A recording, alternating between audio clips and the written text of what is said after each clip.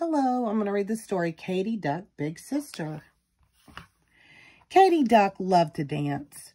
She loved to spin like a snowflake in the winter sky. She loved to flutter like a butterfly on a warm summer day. Tra-la-la, quack, quack.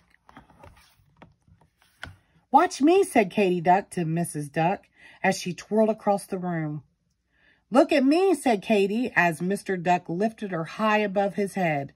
Tra-la-la, quack, quack, how I love to dance, said Katy Duck. Emmett Duck was Katy's younger brother. Emmett Duck needed lots of attention. Sometimes when Katy Duck said, watch me, Mrs. Duck said, not right now, Katy, I'm feeding Emmett. And when Katy wanted Mr. Duck to be her dancing partner, he would say, in a moment, Katy, it's time for Emmett's nap.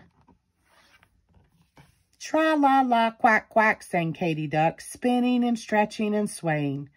Katy still loved to dance, but she did wish someone would notice. One day, before dance class, Katy Duck looked for her favorite tutu. Where could it be? Tra-la-la, quack, quack, Katy Duck could hardly believe her eyes. Emmett had Katy's favorite tutu on his head. Look at me, Emmett said. Isn't he sweet, said Mrs. Duck. Isn't he funny, laughed Mr. Duck. That's mine, said Katy Duck.